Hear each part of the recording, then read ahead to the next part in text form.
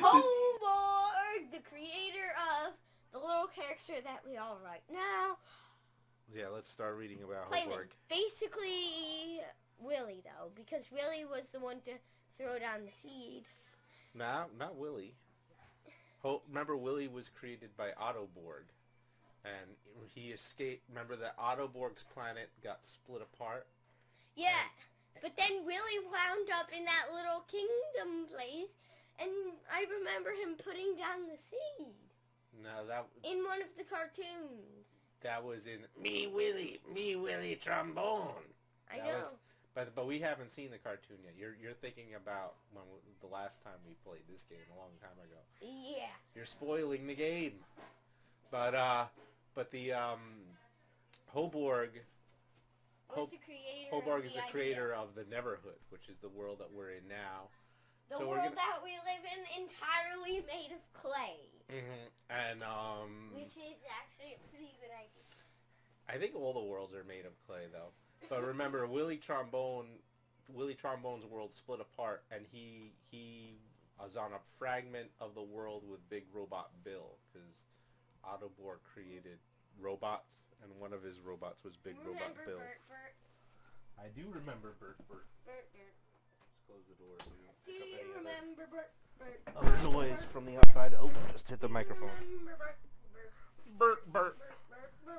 So let's finish these, because we got to get through all these so we can continue the game. Hoborg. Quater wanted to see what would happen if he made a creative being with a big heart. Quater named him Hoborg, meaning big heart. Hoborg was given a crown, and he set out into a void of clouds as Quater watched him from the distance.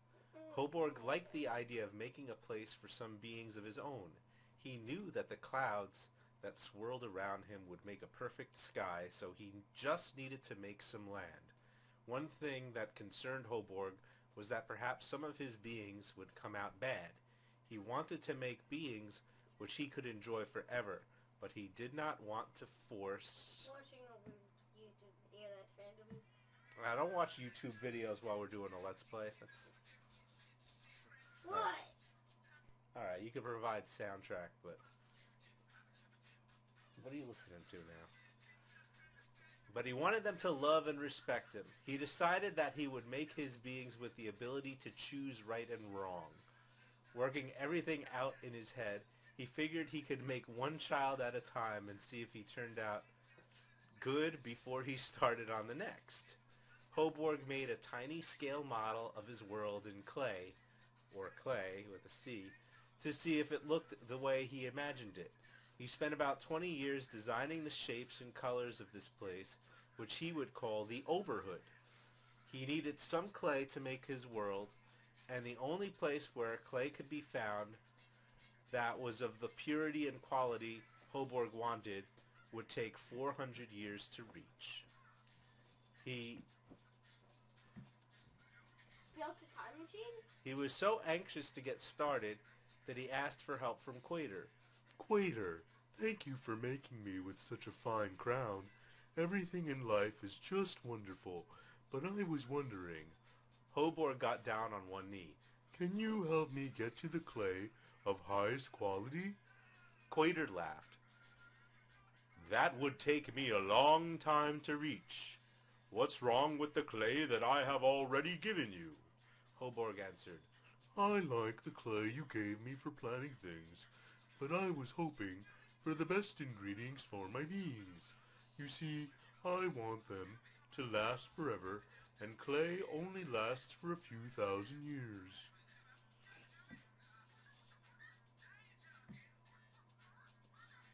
What are you listening to there? Behemoth? Talking. I'm actually a huge fan of the behemoth and my uncle right here. Is that a chicken barking? It's a huge chicken. That's the behemoth icon. Who basically has their own YouTube. Okay. Okay, let's just continue. Okay. Quater was impressed. Here is a scope that I will help you see as far as you need to.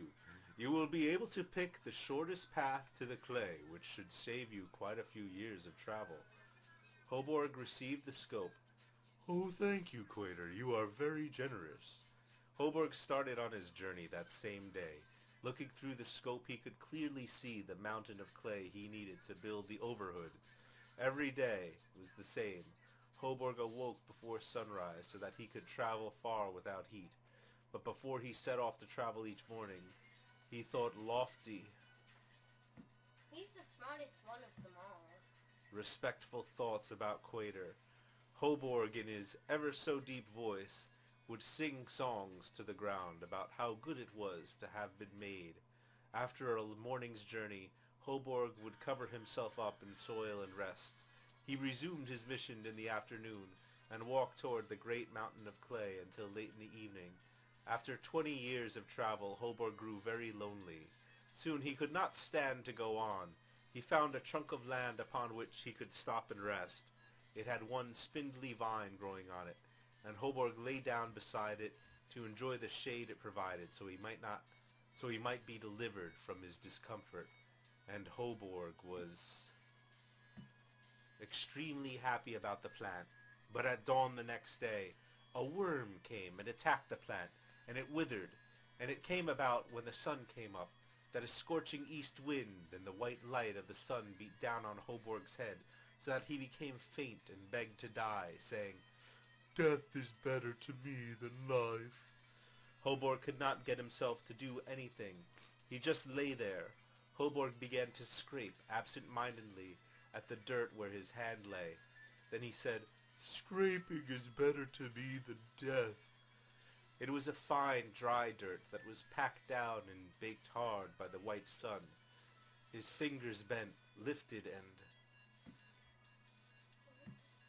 stretched, bent, lifted, and stretched, bent, lifted, and stretched, scratching relentlessly. His fingers scraped through the layers of fine dust and grit, day after day. Just a few grains of dust and grit required weeks of scraping before it broke loose from the ground. The ground was that hard and compacted. More and more dirt added to the pile under his palm each month. During the years that passed, the only sounds he heard were the scraping of his hand on the dirt and his breathing. After a pile big enough to pick up formed under his hand, he grabbed it, spat on it, and squeezed it, and squeezed it, and squeezed it, until his hand turned white and his knuckles made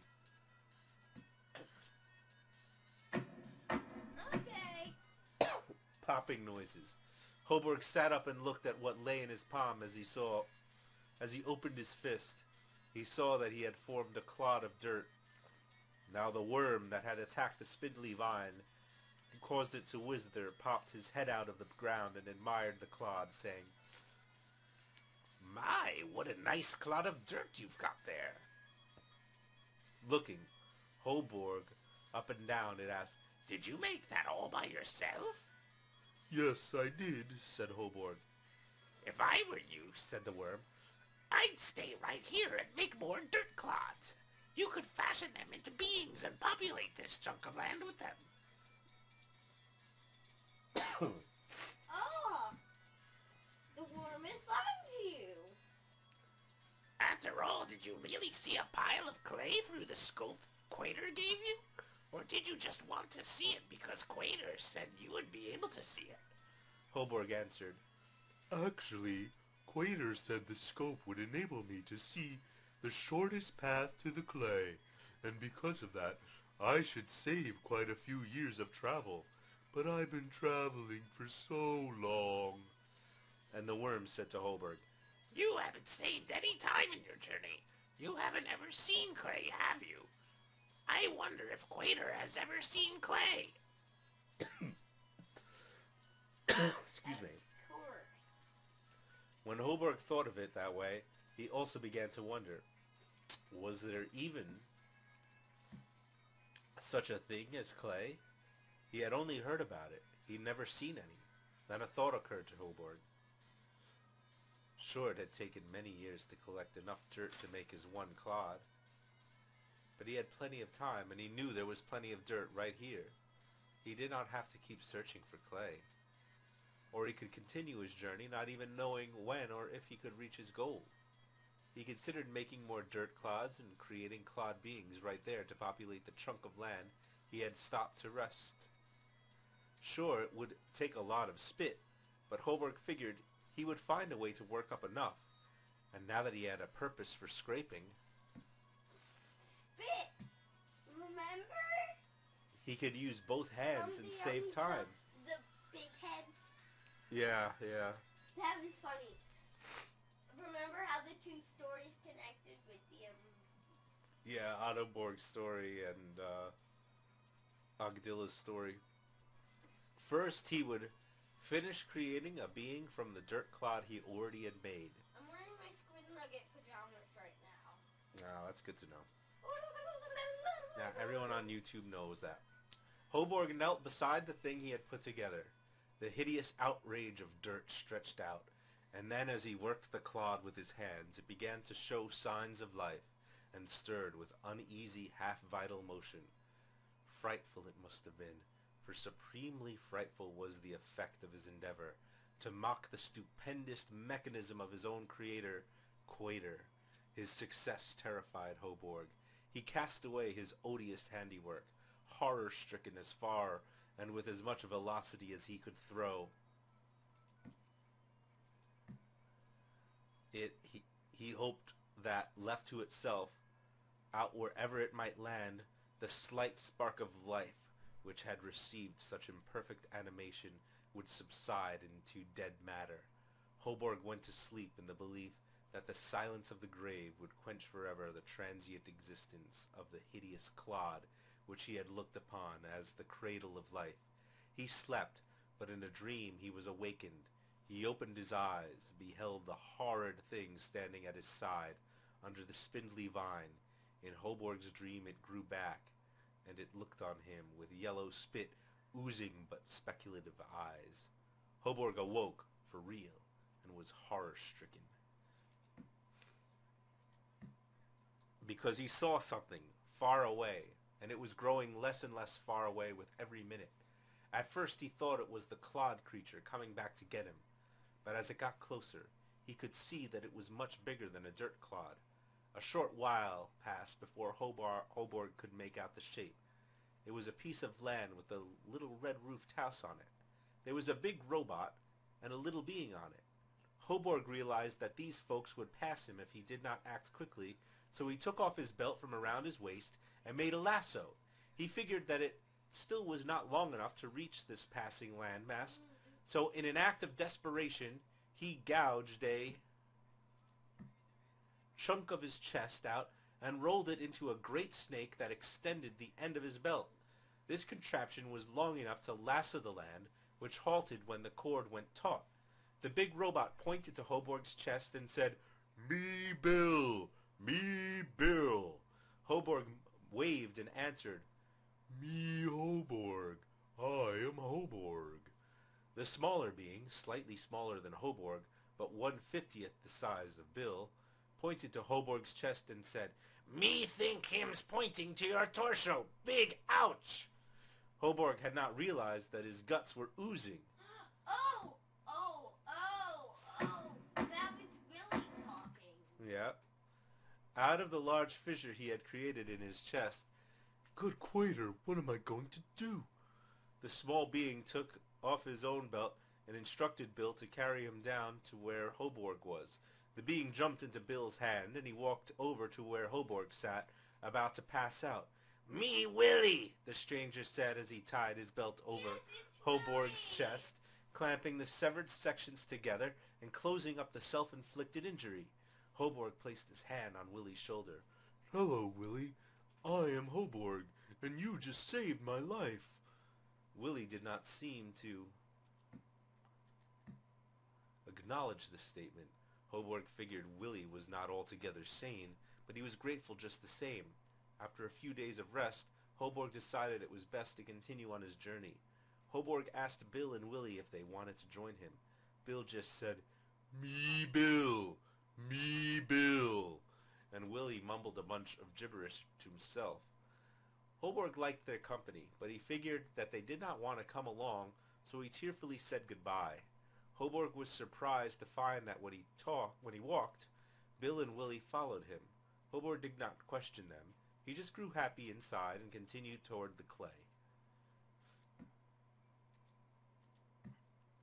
Big Robot Bill, Hoborg found out his full name because it was engraved on the back of his foot, proved most useful for carrying Willie and Hoborg and the little red-roofed house over canyons too steep to climb.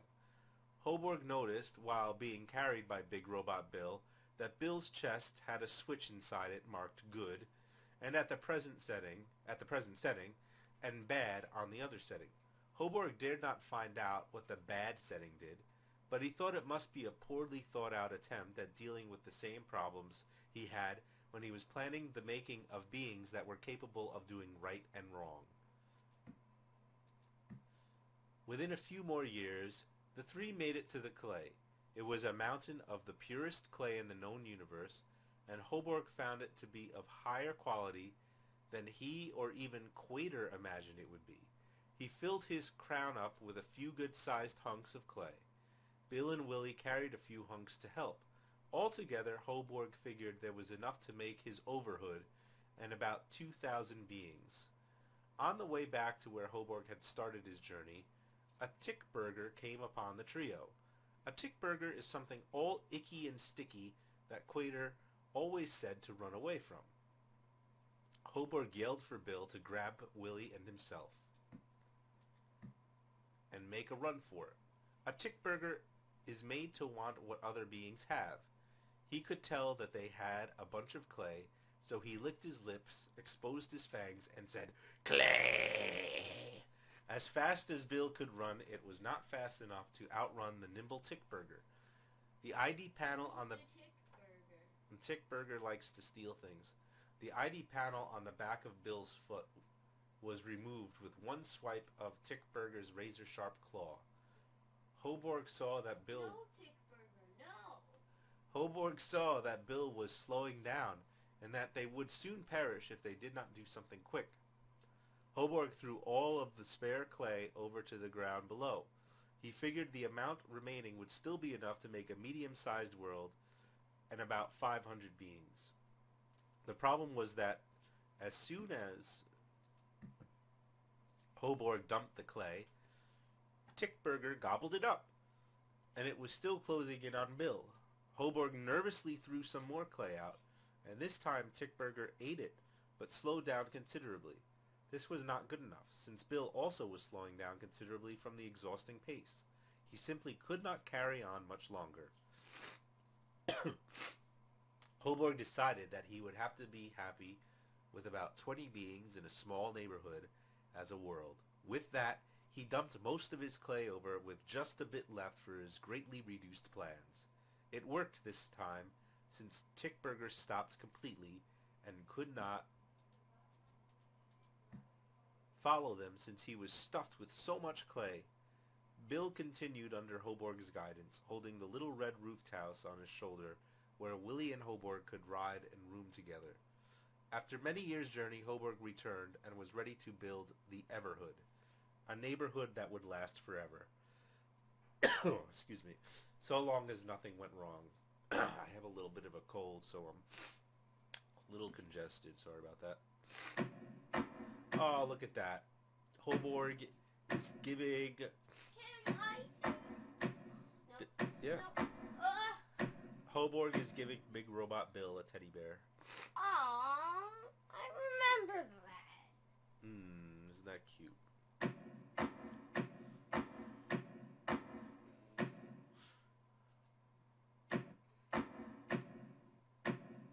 And that's the end.